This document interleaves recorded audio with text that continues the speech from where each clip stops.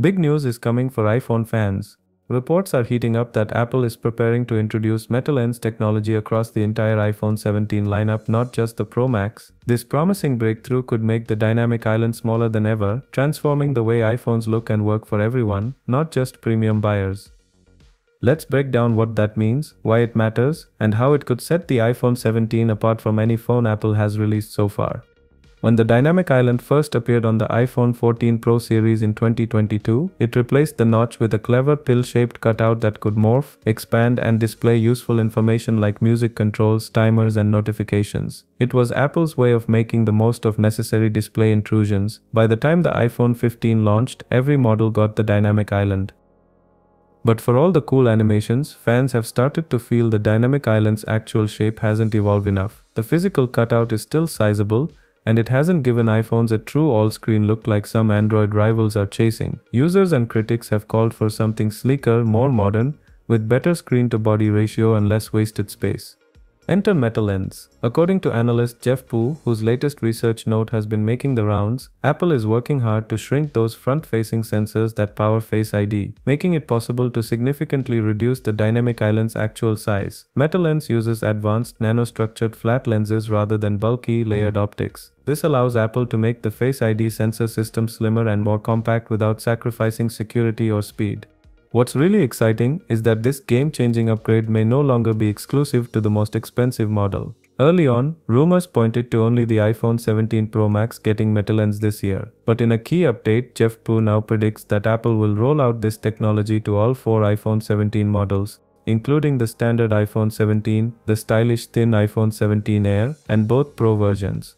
That means every iPhone buyer could see more usable screen space and a significantly smaller dynamic island. How does this actually affect your daily iPhone use? The dynamic island will still do what it does best, seamlessly show ongoing tasks, alerts, and controls that adapt to your needs. But now, with less of the physical display cutout, you'll enjoy a more immersive experience when watching videos, gaming, or browsing the web. The result should be a truly modern border-to-border iPhone display unlike anything we've seen from Apple before. The leaks also suggest the core dynamic island functionality isn't changing. It will still dynamically resize, morph, and display context-sensitive information, carrying forward one of the standout features of recent iPhones, just in a less intrusive package. The only big difference, it won't take up as much of your precious display, letting apps and content shine even brighter.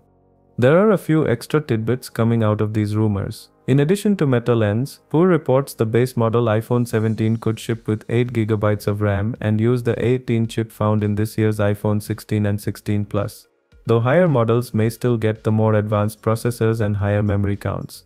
This is typical of Apple's strategy to offer a wide range of performance, letting users at all price points enjoy the headline design advancements. Of course, a word of caution, these reports are still based on leaks and analyst predictions. Apple has shifted course before, and hardware features sometimes get delayed or held back for future versions. Analyst Jeff Pu has had hits and misses with past Apple predictions, so it's smart to keep some skepticism until official details are announced. If these rumors do pan out though, the iPhone 17 lineup could mark the biggest visual redesign since the notch was introduced. By making metalens and a smaller dynamic island a standard across all models, Apple could truly differentiate the iPhone 17 from the past and give users a compelling reason to upgrade whether they choose the entry-level Air or a Pro Max.